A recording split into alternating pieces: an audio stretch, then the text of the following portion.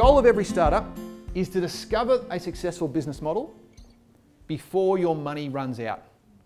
Get to a successful business model before you run out of money, and money can also mean you can become tired.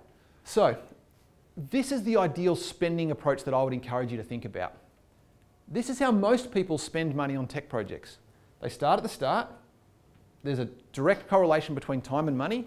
Over time, they spend a consistent amount of money, and they get to find out at the end whether it worked. They have a moment of truth up here, and they find out whether it works. This is what I would encourage you to think like.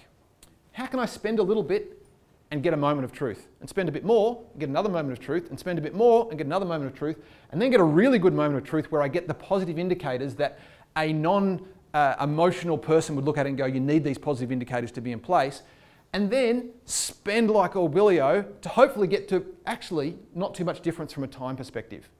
And as a service provider, that's not always easy to do because we have to be able to scale up in terms of our staffing for people.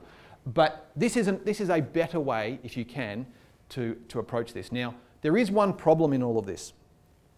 As a client, in this environment, your life is actually pretty easy. You might be coming in once a week or once a fortnight to check on progress and talk and refine details.